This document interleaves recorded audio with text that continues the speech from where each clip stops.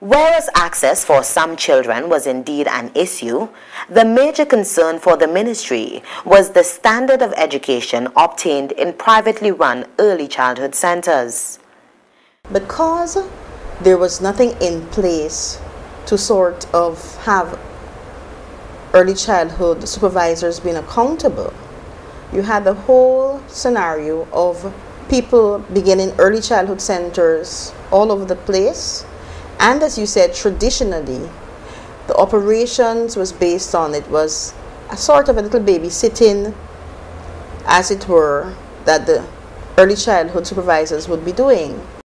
Because there's nothing there that holds them in line to say you've got to raise the bar, you've got to give quality early childhood education, then the quality itself was affected. So you've got children going to schools all around, but the quality of service in preschools differ because they don't really start on the same level. It all depends on a number of issues. Is the area a disadvantaged area? To deal with the quality concerns experienced in some early childhood centers, standards have been established to standardize the operations. These standards are currently awaiting ratification. The education revolution is already making gains within the Vincentian society and changing perceptions and mindsets. As such, today, more and more parents, particularly mothers, have become educated and are now more cognizant of the fact that their children need to be in an environment where they can be stimulated and where learning can take place. To deal with the shortcomings and to meet the demand of discerning parents, as well as to lessen the trauma of preschoolers entering the primary school system, government has set about establishing early childhood centers throughout the state. Establishing these government-run facilities is intended to send the message that private operators cannot operate as usual, and it is a means of giving guidelines on how early childhood centers should be run. 9 centers have so far been established in various locations throughout the country. One of them is the Edinburgh Early Childhood Center. Sid Brown is one of the teachers in charge at that center. The school was really open to cater for disadvantaged children. We know the importance of early childhood education, and once children are given that head start, then they can do wonders. So that was the primary purpose for opening this. A stimulating environment is provided for the young charges, and the staff has a daily schedule that they work with. Our Discovery and Exploration Center, that is really our science center, where the children can go and discover, explore, find out. That's what it's really about, is to give them that opportunity. So there is where we will nurture our little scientists and so on, environmentalists, etc. If you notice what we have in our center. Then our Maths and Manipulative Center, we have things, puzzles and toys and math equipment to help them in that field. So there they will get to learn about shapes, to learn how things move and all of that. The whole idea is to learn while having fun. That's why we have all of these little things around. So they're playing, but yet they're learning. So they might be playing, pushing a truck, and you might think that's nothing really, but there's so many things that they can learn from just pushing that. How things move, you know, things that are wrong will move, and things that you would have to push and things that you would have to pull, all of that. So it's really, they're learning while having fun. Our language center, that is really our book area, and it is really our quiet zone. We have our library components where they go. If you notice, it has a little cushion, and they can sit and relax and learn. They learn about books, they learn about the cover, they learn that their books have pictures and they have words, they tell us a story. All of that, which is going to help them in their primary and secondary education and even beyond. Our dramatic center, well, we know when children play and they pretend, the possibilities are endless. So they role play the doctor, they role play the nurse, the farmer, and all of that. And in that area, they're really making career choices, you know, as small, as little as they are, because they will know, I want to be a shopkeeper, or I like the idea of being a nurse, because they get to do all of those things in that. So the possibilities are endless while playing in the dramatic center. Our music center, same thing. We get to, at a very early age, expose them to different musical instruments, some of which we make ourselves. So it's not, we have the indigenous aspect of it. So you will notice that we have some of our instruments, we make them ourselves so the children can identify with that. They know that these instruments provide songs and all of that. They develop rhythm pattern, all of which will help them in their learning. And you might wonder, how come such a facility is free? And our major challenge is that parents, they are not capitalizing on it. And the children, some of them, they don't come to school. We have a school feeding program. We provide good meals. If you notice the snack, we encourage healthy snacking and healthy eating. So I think that is our major challenge, getting parents to understand the importance of early childhood education. This center at Edinburgh is the only standalone. All of the others are attached to primary schools. So we have a daily schedule that we work with. And if you look on it, it's there in the corner, and most of it, the emphasis is on play. So they have free play, they have guided play, so there are times when they will just go to the center and choose whatever they want to play with.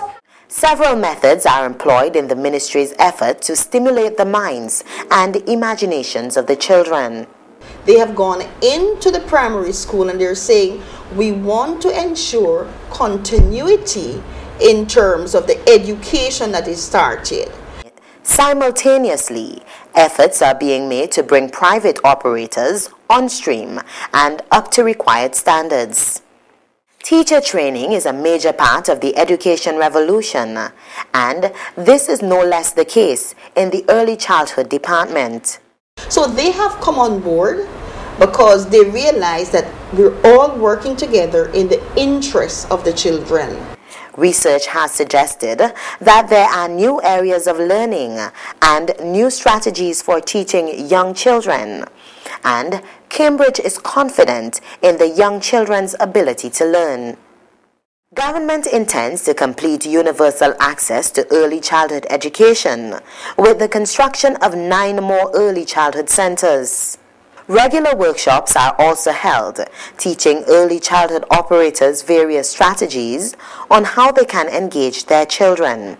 In government-run centers, government has engaged teachers specially trained in early childhood education. The government-run centers, which are attached to primary schools, are under the responsibility of primary school principals, and there's a heavy focus on meeting the nutritional needs and the development of the children, with lunches being provided free of cost. Dr. Warrican sees the focus on early childhood education as a crucial step, having the ability to prevent challenges in the system before they actually occur. When you have children who cannot read, it costs a lot of money to implement programs.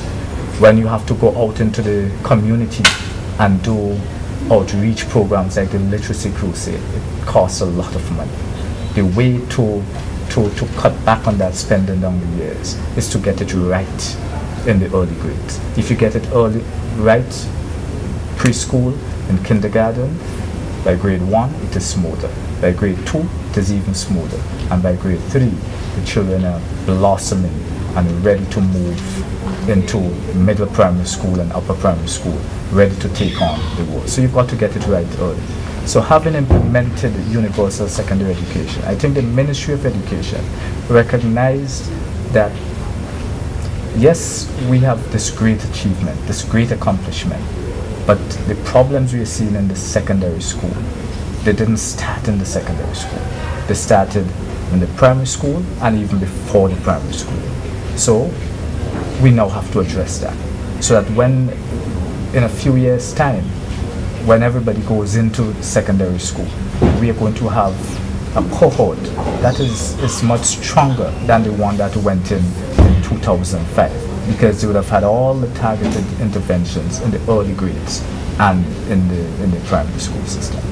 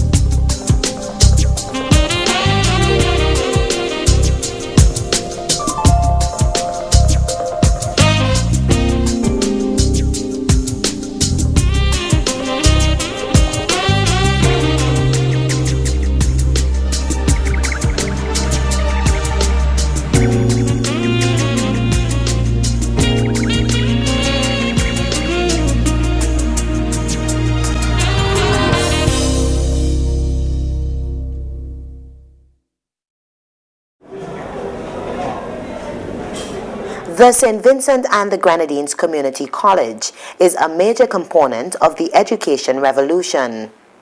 The story of this institution is an interesting one. Previously, what existed were 4 colleges: the Technical College, the School of Nursing, the Community College, and the Teachers College. Those 4 colleges were integrated into one entity by an Act of Parliament in 2005. By January of 2008, a board took over control of the combined colleges, known as the St. Vincent and the Grenadines Community College. With the synergies of all 4 divisions now merged, the St. Vincent and the Grenadines Community College held its first integrated graduation at the Victoria Park just this year. Since the revolution, there have been tremendous increases in enrollment at the Division of Arts, Sciences and General Studies and the Division of Technical Vocational Education. Today, enrollment at the Division of Technical Vocation Education have tripled as the college itself revolutionizes the delivery of tech-voc education from what it traditionally was. Historically, it has been where persons who want people to go into industry basically got somebody who are already in industry and engage them as an apprentice where they would learn a particular trade or vocation, and that is where this idea of technical or vocational education developed from traditionally or historically. But within recent time, what has emerged is what we now call technical vocational education and training, which combines 2 important elements: education and training. Osborne Bowens is the dean in charge of the Technical College, and he sees tech-voc education as clearly having its place in the education revolution. The college offers an interesting array of programs that meet the needs of many students coming out from secondary schools. Students can take courses in areas such as agricultural science, auto repairs, refrigeration and air conditioning technology, ICT, business, mechanical technology, hospitality, and microcomputer repairs, to name a few. The auto technician's repair course is very popular among students. These days, you do not want to just know that you have a mechanic that has some practical knowledge, but it should be a mechanic that can go and do some research on the new and modern type of vehicles that are coming out and be able to use his practical knowledge and combine it with the theory to give you the best service for your vehicle. Auto technician's repair was once housed in a small room to the back of this mechanical workshop. Today, students have comfortable facilities in this building, which was commissioned in 2004 as part of the provisions of the Education Revolution. This building houses classrooms for theoretical training and practical areas where students work with sophisticated equipment like engine analyzers and wheel alignment machines. So what's happening here? Well, right now we're basically reassembling this engine. We took it down and we reassembling it. We putting in the crankshaft, we putting in all the bearings for the pistons and for the other things that are going to hold on this crankshaft. So what are your plans for the future? Are you planning on pursuing a career in this field? Yeah, hopefully next year I would get the opportunity to go to UTI. It's a Universal Technical Institute in America where they do automotive training, whether diesel, engines. You could specialize in and make a vehicle. If you want to work for Mazda, you want to work for BMW, or whoever else you want to work for, they give you the qualifications necessary to go out and work for these companies. So you are a specialist. I'm a second-year student here at the Technical College doing automotive repair. And tell me about those plans, future plans. Well, for the future, I'm planning to go to Lincoln Tech. It's a very good university overseas where I could further my studies in automotive repair, which I have a love for. We are here now trying to assemble the crankshaft into the block here. This is my love. I have a love for this. This is drum brakes, back brakes. So we are going to adjust it. So we are adjusting it from outside, so we put it on the drum, which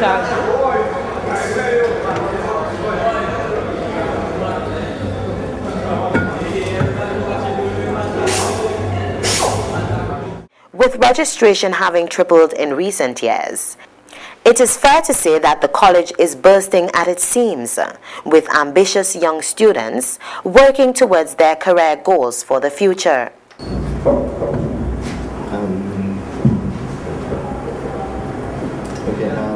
What she just did, she connected a wire from the battery to the fuse, and then from the fuse we go to the switch.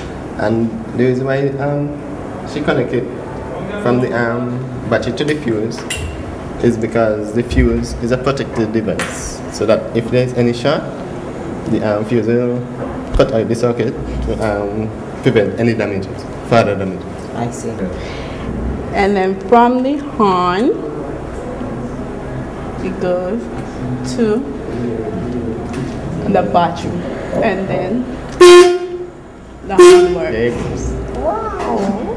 Excellent. The passion displayed by the automotive students is evident. I think a couple of years ago, like 10 years ago or even 5 years ago, a parent might not have perceived that a child that has 8 CXCs or CSEC passes might not have wanted your child to come to the technical division. But more and more we're seeing where persons are accessing good CSEC results and are having as a first option the technical college or the technical division. And this is indicative of the change in perception that is taking place. The truth is that the results of the enrollment has shown that we have had significant increases in enrollment over the last, let's say, 5 to 10 years, especially since 2005. For example, if I give you the figures, like in 2001, we had a total enrollment of some 269. Today, the enrollment for 2010 is 924, which you could say is 3 times that of the 2001 figure.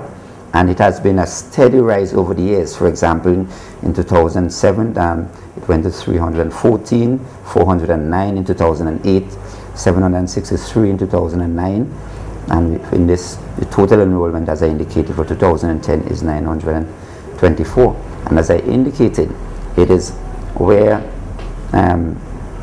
we are in fact attracting, which is a good thing, some of the students who are doing excellent in their CSEC exam, an indication that parents, students, and the general public are seeing technical vocational education differently in recent years.